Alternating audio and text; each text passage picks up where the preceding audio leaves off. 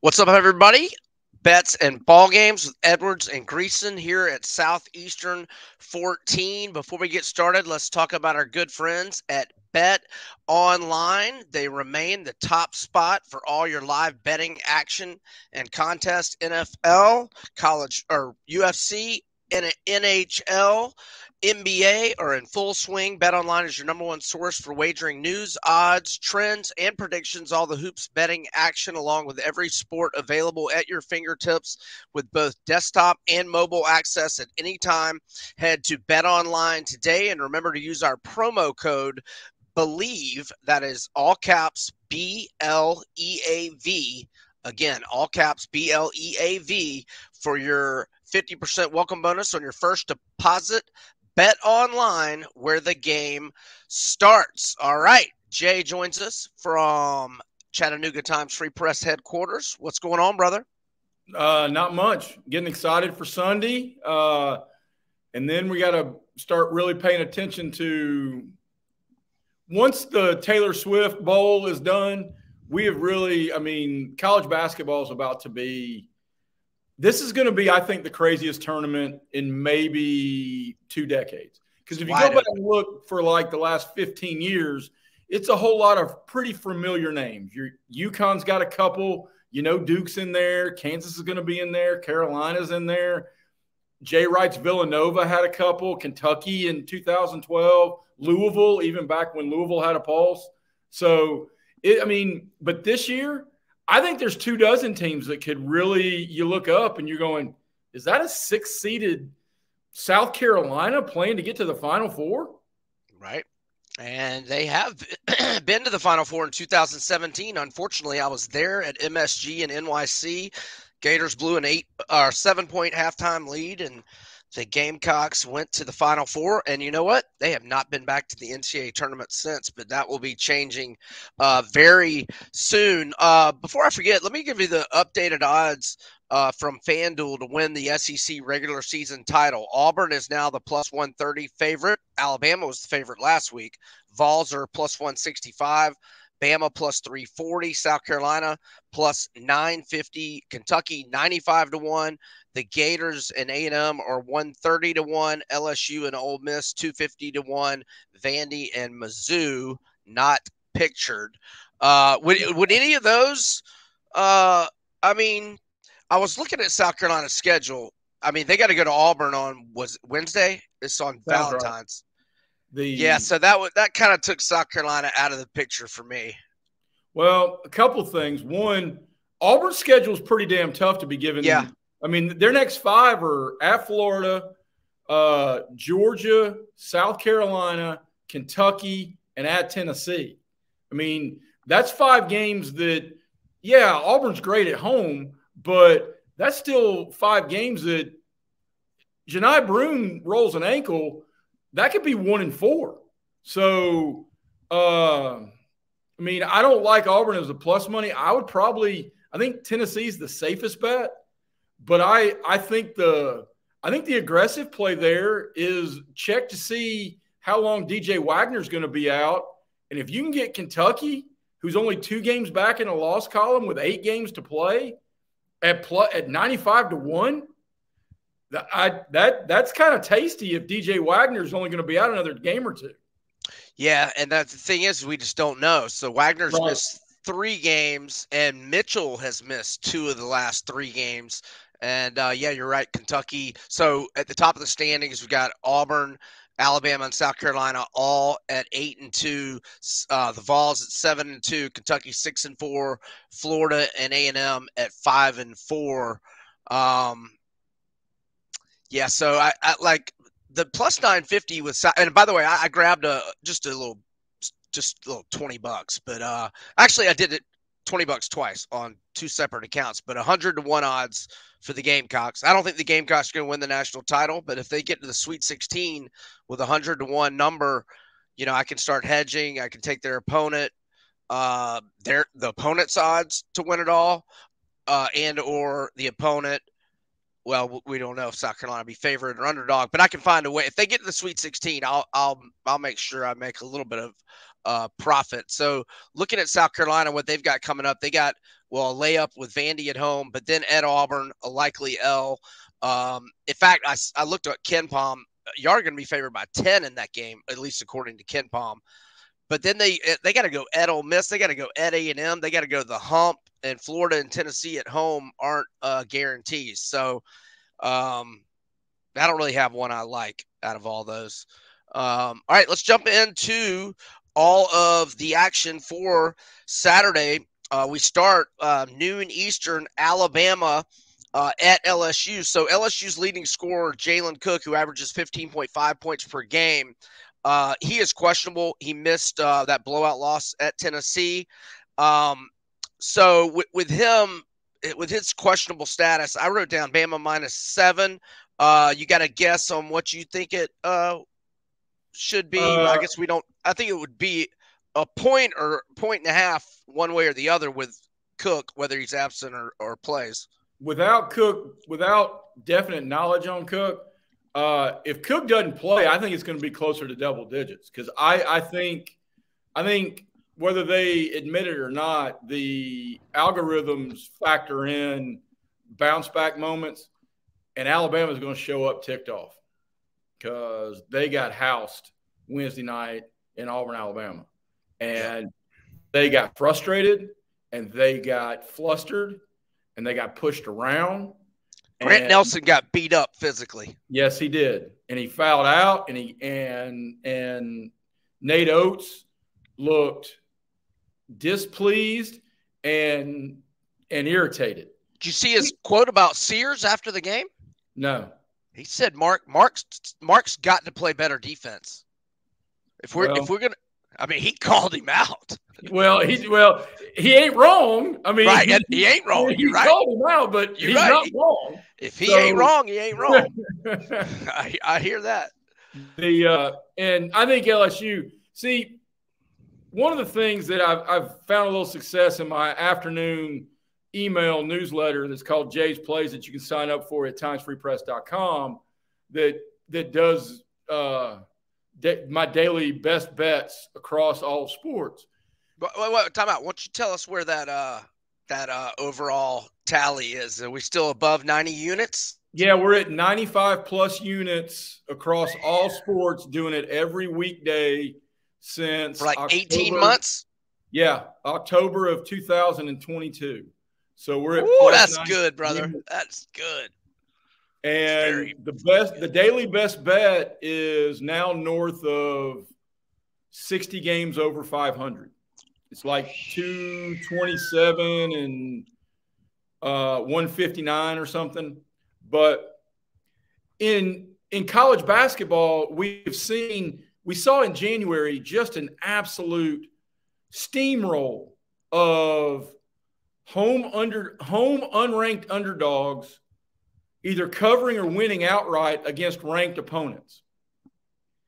Well, I think when February gets here, and I was on Memphis last night, and they covered because I think the home crowd at places like Temple, where the season is completely in the crapper, those home crowds are now about to just start withering away, and it's going to feel like an inter-squad scrimmage. Right. So what was once impossible to judge in terms of home court advantage, now I think you're going to get a bounce back the other way where the talent is going to go on the road and push people around. And I think Alabama's going to do that at LSU. I'd be comfortable laying 10. What does Ken Palm have at it? Ken Palm's got Alabama at -8 and a total of 166. But, I think, if Cook is in, maybe you shave a point off of that, and if he's out, you add another point, maybe even a point and a half either way. So, I just don't know because we don't know about the LSU's leading scorer. They didn't have much offense the other night against a very good Tennessee defensive team, and their postseason hopes are dwindling. If they don't win this game, we may see a little quit in the Bayou Bengals. All right, Vandy at South Carolina. We know this one's going to be in double digits. I wrote down 13. Any guess you got for me? I think that's the starting point. I think it probably could be a little higher than that. And I don't like it there. I think it's a South Carolina or stay away. But I mean, South Carolina just trying to chalk up W's. And I mean, they're doing the Jameis Winston. They just want to smell the W. And so at that point in time, winning by 9, Lamont Paris doesn't care if they win by 8. No. At the same time, though, I'm not backing Vandy. No, Ken Palm's got it at 15. What I will do is I will back the under if so. Ken Palm's got it a 73-58 game, so that is 131. The under was on a 13-2 run for Vandy until Kentucky got it down, and that one flew over the other night. But still, 13-3 under run for Vandy. If the Ken Palm number is accurate, if it's in the 130s like that, I'll probably have. I'm not saying I love it, but I'll probably have a little on the under. I think both of those are the only sides you can justify. I mean, Vandy's is trustworthy as a New York City lawyer who calls you on a payphone. I mean, you can't put a whole lot of stock in that. I wonder. I mean, I think Stackhouse is definitely gone. I haven't really thought about candidates. We shall see. I don't know that they got a whole lot of money to throw around. All right, Auburn at Florida. Woo, buddy. All right, here's your trivia question. When was the last time Auburn won at the O-Dome, and who was the UF head coach? I know who the UF head coach was. I'm not even sure. I've got a guess on who the Auburn head coach was at that time. We'll figure out the year, and then we'll try to figure out the coaches. You got a guess on the last time y'all won at the O-Dome? Well, with the last handful of years of the bouncing schedule where you don't play everybody twice, there's probably been a whole bunch of years that Auburn did not play at Florida. Right. Correct. So that takes away a whole bunch of Pearl's recent success against Florida's kind of flatlining. Before that, Auburn was indifferent and Florida was pretty salty. So I'm going to go all the way back to Chris Porter's teams in the early 2000s. That's what I was going to ask you. When was Porter there? Like 03, 04, around that time? Yeah, it was like 02, 03, somewhere in that ballpark. Yeah, that was what I was kind of thinking, but no, it's not since 1996, which was Lon Kruger's last year before he went to Illinois. And I'm guessing that your coach was that guy that passed away with Tommy Joe Eagles. Tommy Joe Eagles. I think he'd already bought the farm then. And I'm looking him up. It may have been the first part of Cliff Ellis's term.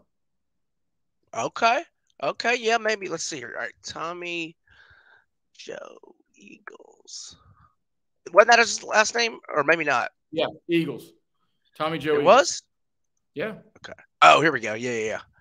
I spelled Tommy Joe without an E. Okay. Wow, he was only 45. So, yeah, I guess he was fired at Auburn in 94 and passed away. Oh, wait. Y'all had not fired him, had you? Uh-uh. Oh, yeah. He on the job. July of 94 at the age of 45. Wow, that is way too young. Oh, man, that's awful. So that would have left Cliff Ellis early in his tenure, correct? That sounds right. Yep.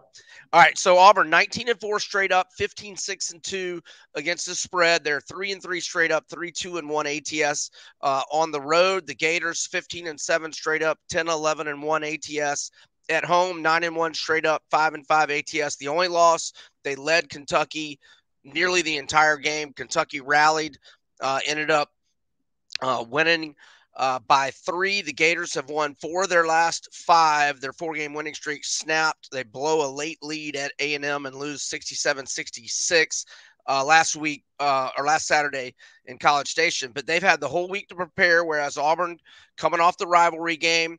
I wrote down Auburn -1. Ken Palm has got Auburn -4 with a total of 160. and I lean Gators if I can get 4. What do you I would think? too. I would too. It's a tough spot, and I think Florida is on the right side of the bubble as we speak. But games like this, I'm not saying. Well, I am about to say it. You can't say. I'm not saying it means nothing to Auburn, but I am saying it means more to Florida. Yeah. Not only are they at home, but I mean, Auburn could just about lose out, and they're still going to dance. Florida, you start. I mean, that we're in February. We're tippy toeing up on Valentine's Day.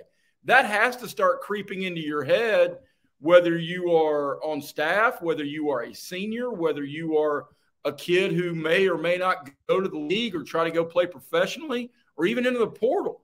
This may be now is the time to start stacking some W's that are meaningful. And this is one of those opportunities in a league. This is one that if you win this one, this is one of those that just it goes right next to your name immediately. Notable win, beat Auburn early February. And yeah, go ahead. But I like how hard it's funny how a coaching change can make both programs better. Like Mike White going to Georgia has made Georgia better, and Florida plays harder under Golden.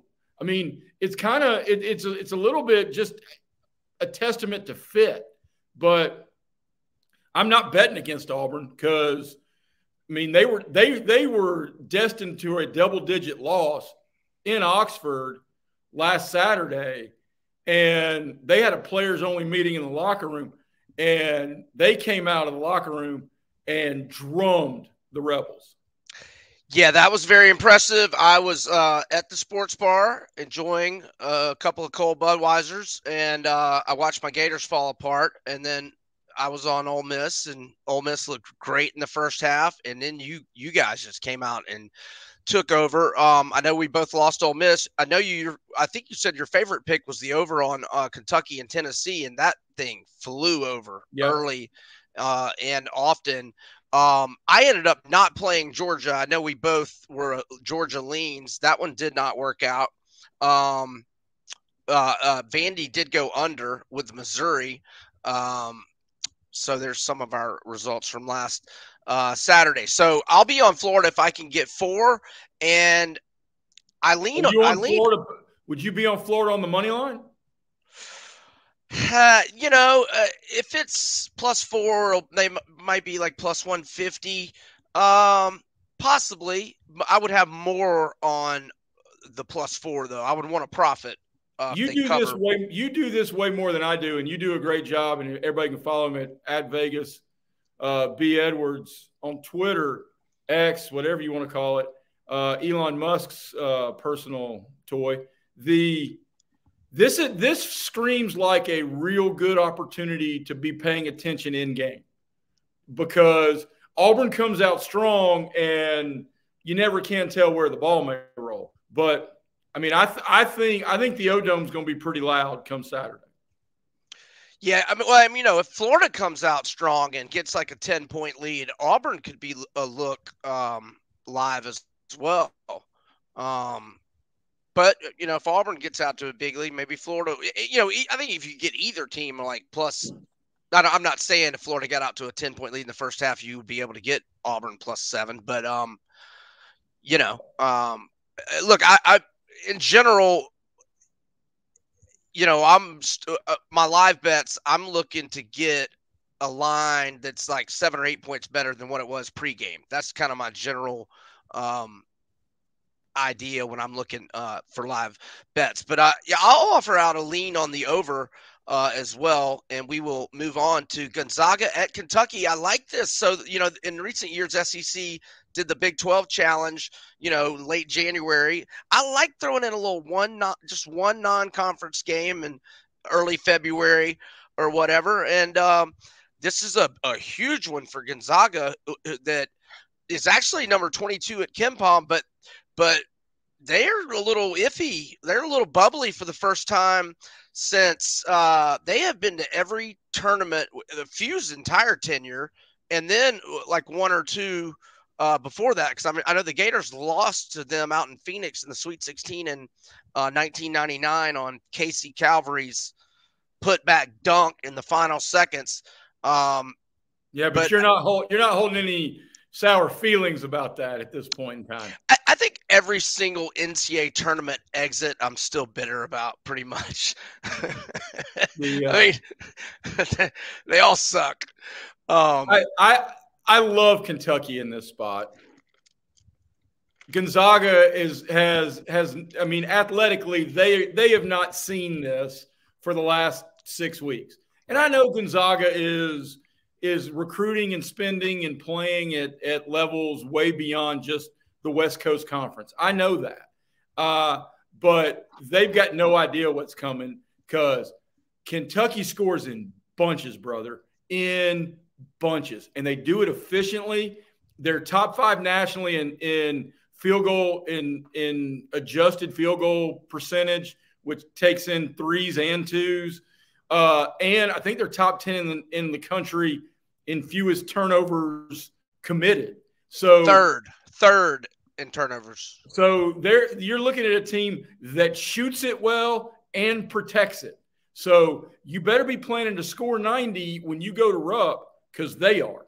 And I'm comfortable laying way more than a dozen on this. Yeah, well, you're going to love this, because now we also got to remember we don't know about Wagner and Mitchell, 2 double-figure scorers, but they scored 109 the other night without either one of them, and they still scored 92 against Tennessee without them. So you're going to love this. I wrote down 6, but with the thought process of Mitchell and Wagner upgraded, I would upgrade it, to right. 8 or so. KenPom's got Kentucky -3. I don't know about that. Well, I'm going to bankroll all of my Super Bowl hunches with a whole lot of big blue money. Yeah, I would be on Kentucky -3 without Mitchell and Wagner, and with confidence. And check out this total. So 85-82, so 167. Just a few things on Gonzaga, since it's a non-con game for our listeners and BBN out there. So Gonzaga always plays one of, if not the toughest non-conference schedules in the country. And they did this year to some extent. It's not their fault that Syracuse and UCLA are having awful, seasons. Normally those are, top 30 teams, if not top 15 teams. They lost by 10 to Purdue. They lost at Washington by 5, lost by 13 to UConn in Seattle, lost at home to San Diego State by 10. Their only bad loss at Santa Clara, they lost by 1. Santa Clara is number 122 in KenPom. And then last week, or this past Saturday, they lost by 2 at home to St. Mary's. But they beat Syracuse, UCLA, and USC, which are all in the 90s in KenPom. They beat Yale, which is 86. They beat San Francisco at 70. So they don't really have any marquee wins. In fact, I don't think that's any quad 1 wins. So this is a huge game for Gonzaga. If they could steal it, that would seal their bid. But obviously they could still win their conference tournament, and we got a lot of basketball left to play. But it's a big one for the Zags. All right, let's move on to or actually, I wanted to mention one thing as I look at my notes here. The over 17-3 for Kentucky in its last 20 games. And Mitchell's averaging 12.3 points, 7.6 rebounds, 3.1 assists, 1.2 blocks. He's questionable, along with Wagner, who scores 12 points per game and 3.7 assists. All right, Georgia at Arkansas. So Devo is going to be back for Arkansas. He'd been on a little personal leave for a couple weeks. He's having a bad senior year after having an excellent career. It kind of reminds me of Brett Nelson with my Gators like 20 years ago. You young folks probably don't know what the hell I'm talking about. Arkansas, one of their best players, Trevin Brazile, he is questionable. I think he's missed 3 in a row with a knee. He's their top shot blocker. one of their better rebounders as well. So I wrote down Arkansas -3 if Brazil is upgraded. KenPom has Georgia -1 with a total of 149. That's 6 p.m. Eastern at Bud Walton Arena. Arkansas 8-4 straight up, 5-7 ATS at home. Georgia is 3-3 straight up, 5-1 ATS on the road. Back-to-back road spot here for Georgia. They lost in Starkville the other night, and the Hogs lost in Athens 76-66 on January 10th. What are your thoughts here, Jay? Georgia needs a win bad. If Georgia doesn't win this, their bubble hopes are on life support. Well, and I think that's important because I think Arkansas is really about to quit. And, I mean, the wheels have completely fallen off for Musselman. And did South Carolina trade its entire roster with Arkansas, and then they sent them back and forth, and we just didn't change anybody's name? Because South Carolina was picked DFL, and Arkansas was picked, what, 2 or 3 in the league at the beginning of the season? Top 10 nationally, I think. And now you look up, and let's not even talk about, there's no way Missouri should be winless in this league. Arkansas, number 10 nationally in my magazine. Wow. And are they 10 in the league? Are they 10 in the SEC? I think they're they're 12th. Just ahead of Vandy and Missouri. Ahead of Vandy by 1 game, ahead of Mizzou by 2. Yep. I think Georgia knows its stakes. I think Georgia believes in itself too. And I know that back-to-back road swing is tough to go to Starkville, go back to Athens, get back on late in the evening, figure out what you got to do, pretend like you're going to class, and then hustle back all the way across into the Central Time Zone to Arkansas. That's tough, but there's no way I'm putting stock in anything Arkansas for the rest of the year. Yeah, no, I agree.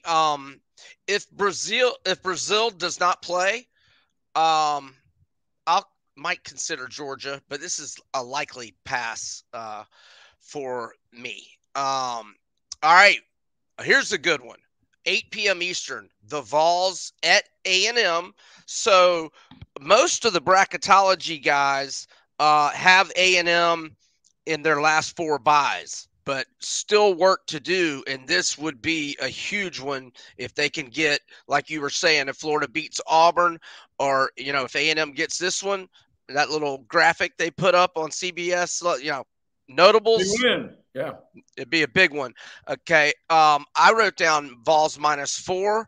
KenPom has got Vols -5, total of 141. Here, I'll throw a few stats out before we get Jay's opinion. The Vols in 6 road games, 4-2 straight up, 2-4 against the spread. A&M is 8-3 straight up at home, but only 3-8 against the spread. What you thinking here? Well, there's only one side to play this in my mind.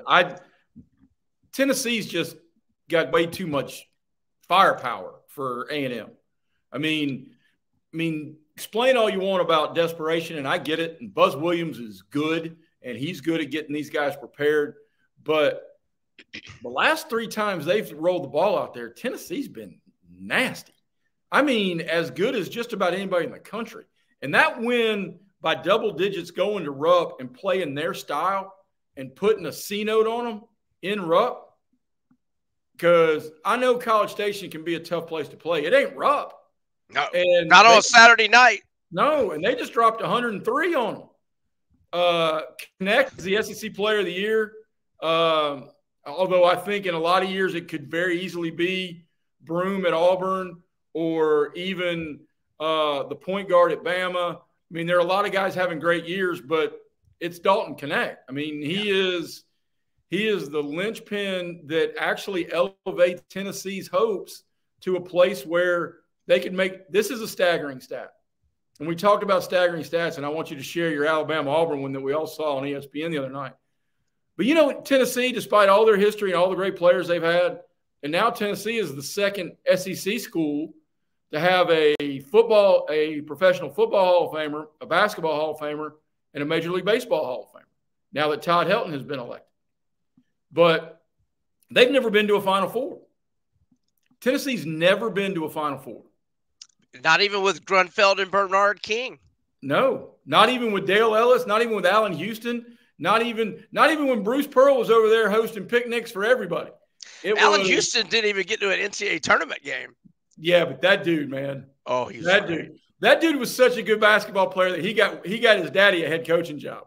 That's when you know you can really play. Yes. Because they're hiring pops. Yeah, because he was going to go to Louisville, and then Vols were like, hey, if we hire your dad, you come play for us? Damn right. Yeah, there you go. Yeah. I mean, how was that not paying for a signing back in the day, in the grand scheme of things?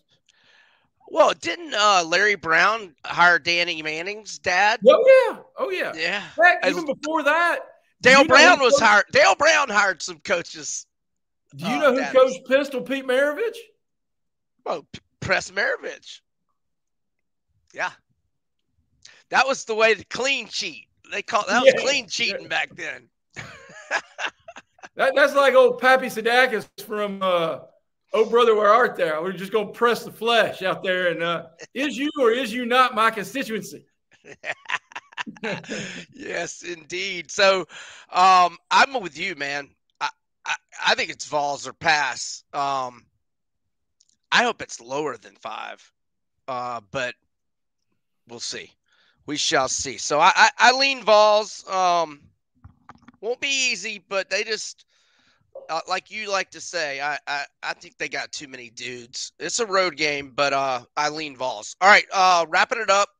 Mississippi State at Mizzou. Okay, this might be time for Mizzou to get their first SEC win of the year, and I say that because Mississippi State is 0-6, both straight up and against the spread in 6 road games, and they have lost by 32 at Bama.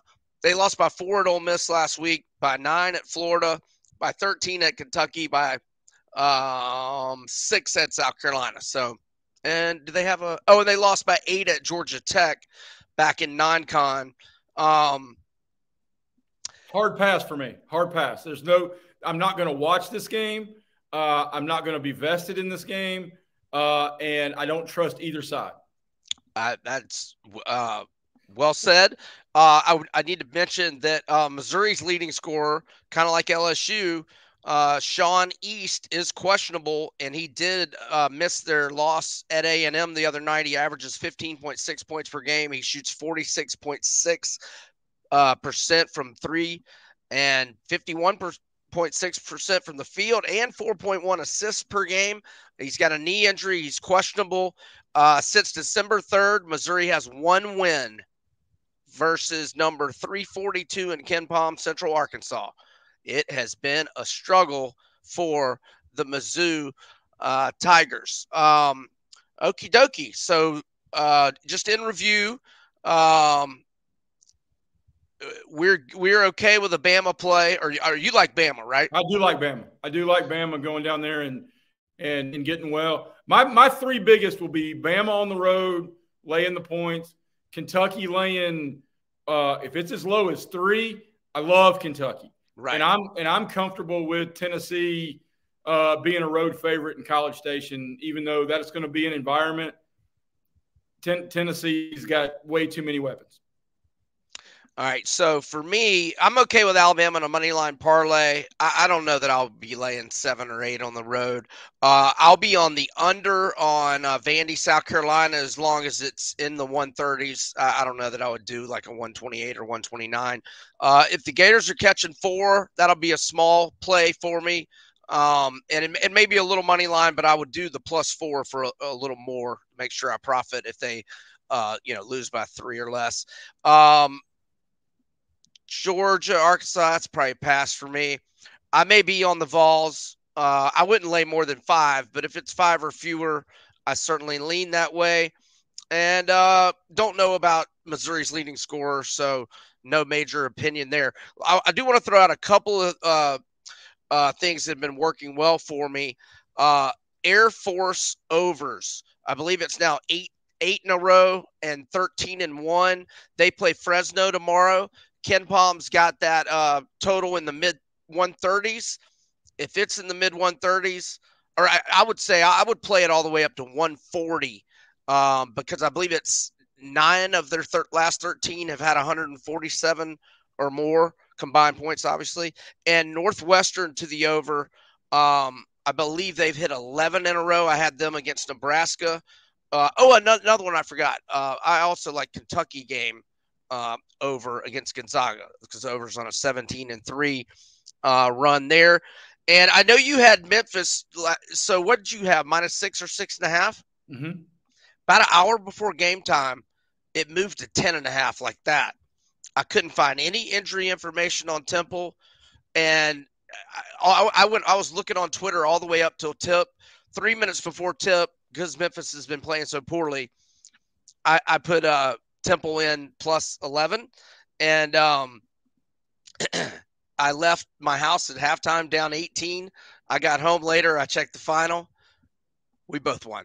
Yeah, we did. And I was thinking to myself, if I had seen that, because I put my my Jay's plays out at 5:00 in the afternoon, and sometimes that can be a little difficult for players out there. Sure. And I probably need to add a little note to it, because if I write it earlier than 5:00, and those lines, if they change drastically, you can't control that. If you got it at 6.5 and it pops up at 11, feel free to play both sides and try to get a sandwich. Sure. I mean, would have worked last night. It would have worked. Yes, indeed. Yes, indeed.